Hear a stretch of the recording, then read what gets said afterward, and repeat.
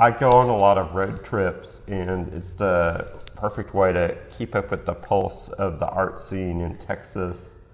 And you can, click on the map by region, and you know what's going on in the area where you're going. So it's just very user-friendly, and it's a great thing for people that travel who are into the art scene. I think it's something that Texas would be surely amiss without.